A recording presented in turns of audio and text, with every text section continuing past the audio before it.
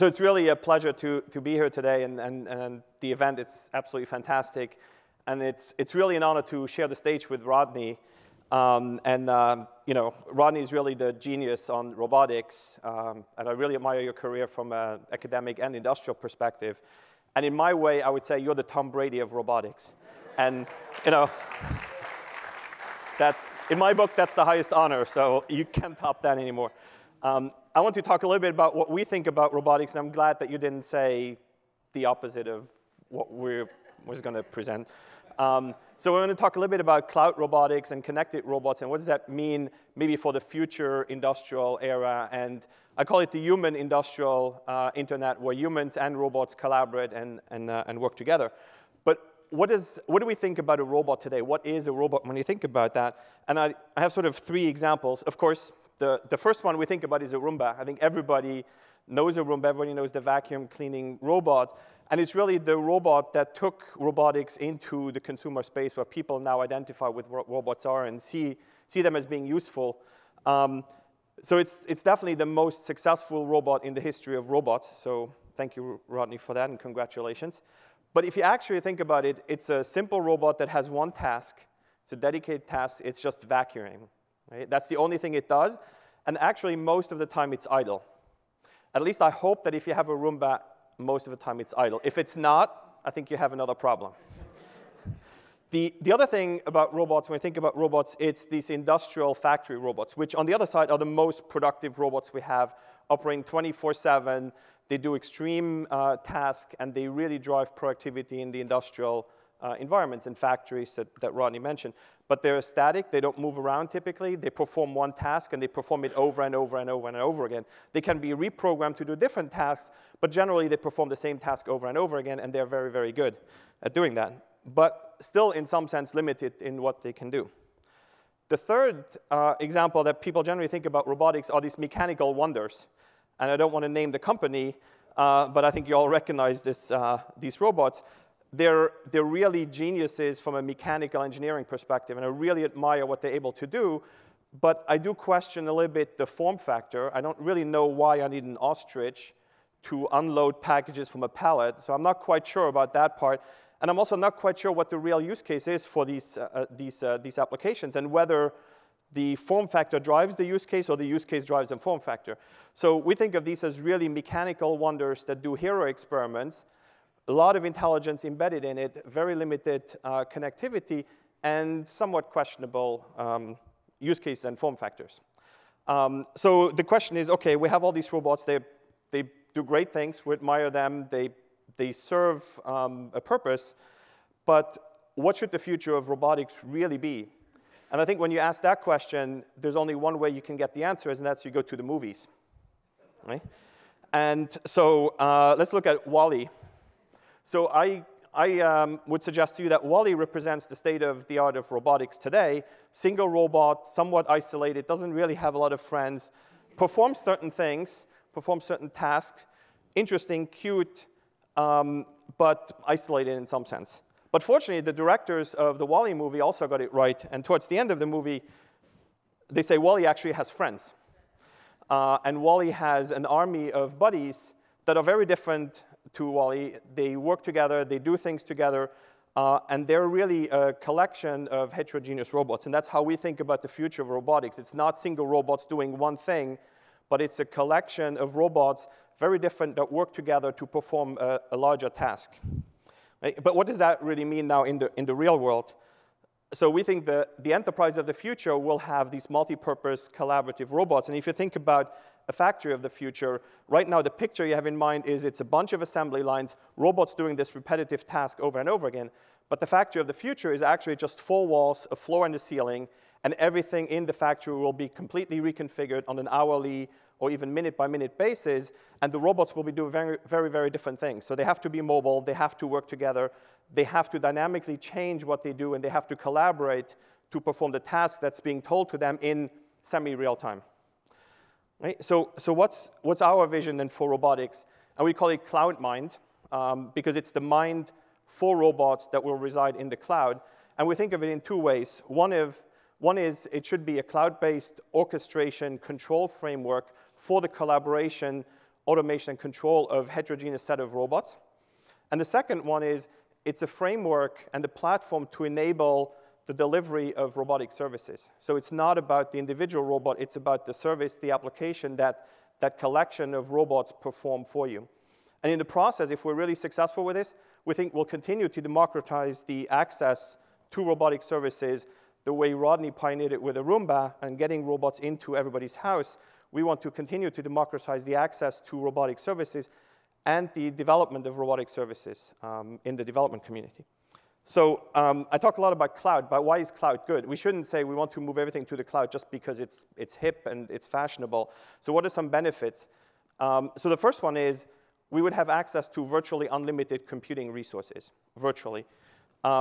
Because of that, we can reduce the complexity and the cost of the individual robots by moving a lot of the functionalities into the cloud. And I think that was a driving factor for Rodney to make sure that the Roomba was at a price point that people can afford it. If your Roomba costs $2,000, nobody will buy it.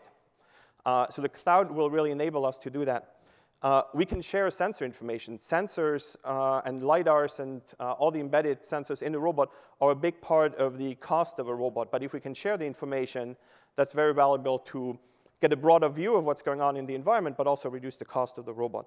And it allows us to upgrade robots more flexibly, maybe not from a hardware perspective, but from the embedded capabilities and functions that robots have. If a lot of that control sits in the cloud, we can upgrade robots much easier.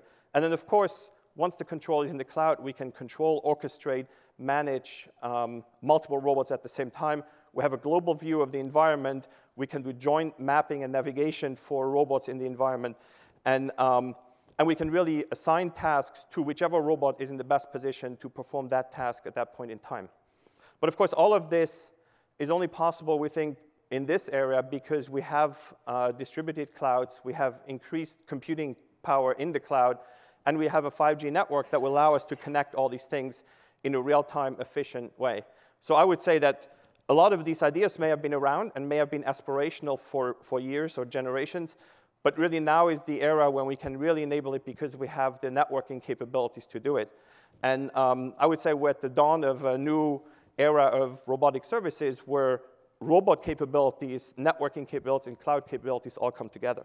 And I venture to say that this is the beginning of the golden era of robotic services for the next 50 years. And we'll see. Maybe I'll come back in 50 years and see if it turned out to be true. When we talk about robotic services, what do I have in mind? So generally, we want robotic service to be universal.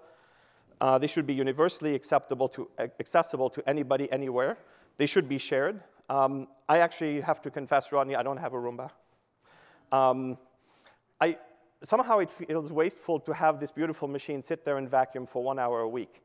But maybe we should be sharing Roombas with everybody in the neighborhood. And if you think about the lawn mowing Roomba, it's also wasteful that I spend $1,000 on the lawn mowing robot that sits in my backyard, mows on Friday afternoon at 2 o'clock. My neighbor does exactly the same thing, and my neighbor's neighbor does exactly the same thing. Why are we not sharing a robot? Why don't we have a lawn mowing Roomba for our neighborhood? And somehow it's orchestrated. When I'm not home, it's mowing my lawn, and then it goes over to my neighbor's house.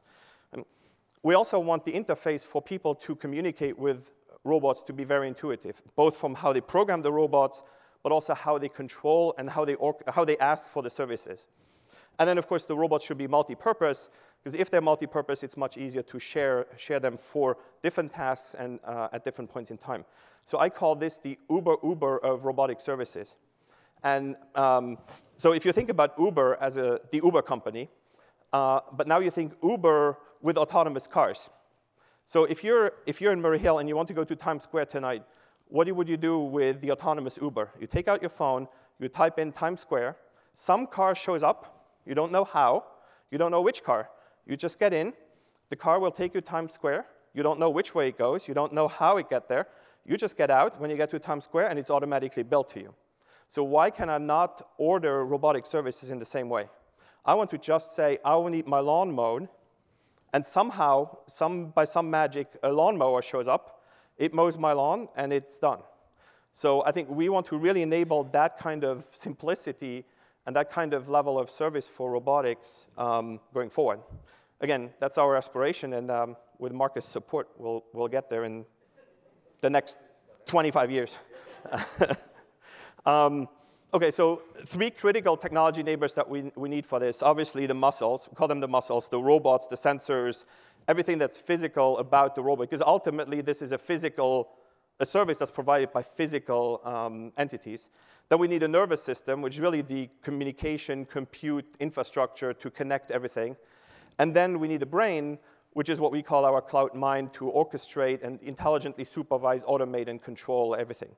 So I just want to talk a little bit about the cloud orchestration. I don't want to go through all of these elements, but they basically fall into three categories. The first one is just about understanding what are the robots that you have, what's the environment that you operate in, what are the sensors you have, and learn about your space. And that includes everything from map building, navigation, localization, and so forth, profile discovery for robots. So when you want to decide which robot is doing what, you need to understand what your core capabilities are. The second category of tasks really fall into the allocation of tasks to robots, the control, the collaboration of all the robots. And then the third part is really all about the actuation. You want the robots to do something, and you want people to be able to interface to them. Whether you give a simple command, take me to Manhattan, or you want to actually more tightly interact with a robot in a teleoperation way.